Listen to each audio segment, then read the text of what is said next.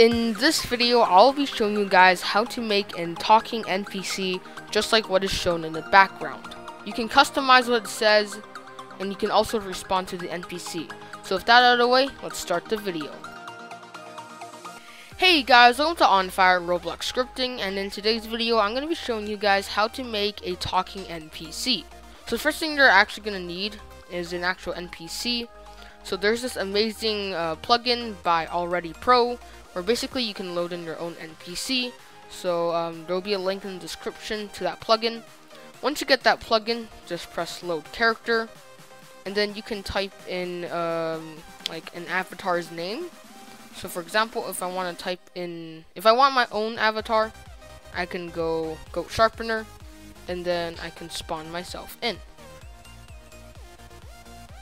So once I've spawned myself in, I can drag him down to here. So this will be our NPC, and you can name the NPC whatever you want. For example, if I want it to be called NPC, I can call it NPC. So next step we're going to do is open up your character and scroll down until you find head. Once you find head, click the plus and then enter in a dialogue.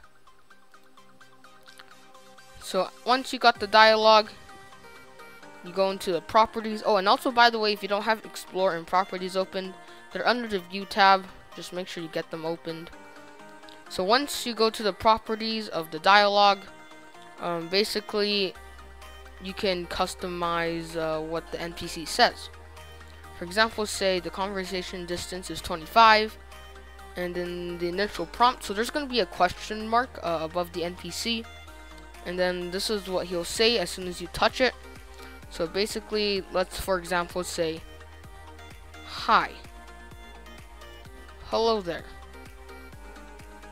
Okay, so now that we got our initial prompt, or what happens when you talk to him, we're gonna put it in use. And then if you want like a goodbye dialogue, just make sure that you add in a goodbye dialogue. Goodbye, hope to talk to you again. So after you've got your initial dialogue, go under the dialogue, click the plus, and enter in a dialogue choice. So now you can respond to the NPC's initial dialogue, and then it will respond back to you. So what you say towards the NPC is over here in user dialogue. For example, you can write something like, hello there, how much money is being donated to hashtag Team C's this month? Okay, so you might be a little bit confused of why I wrote that, but basically for the month of November, we got 11,716 views, and with my policy of every 1,000 views equals to $1 donated to Team C's, which means we've donated $11.72 to Team C's. The video will be out soon, so be on the lookout for that. But anyways, that's why I wrote that, and back with the video. So after you got your user dialogue, you can have a response dialogue, so what the NPC can say. For example, you can say $11.72. And then you can say goodbye dialogue, for example, like goodbye. And then it doesn't have to be one choice, you can actually have multiple choices. So you can add in a second dialogue choice, just make sure that you know which is which. So I'm going to put a 2 behind the second one. And then the user dialogue can be something like, hello there, you look funny. And then the NPC can be like, bruh. And then the goodbye is like, goodbye. And then you can just keep on going. You can like make a whole entire conversation with the NPC. You just have to keep on clicking the plus under dialogue choice with another dialogue choice, and then the conversation will just keep on going down.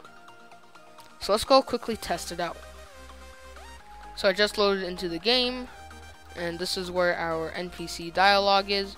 For example, if we're too far away, it will tell us, and then we can go here. It says hi, hello there, and here we have 3 different choices. So we can say, hello, how much money is being donated this month? $11.72. And then since that's the end, we didn't add anything else, the conversation ends. and then we can talk to him again, like, hello there, you look funny. And then the NPC will just say, bruh.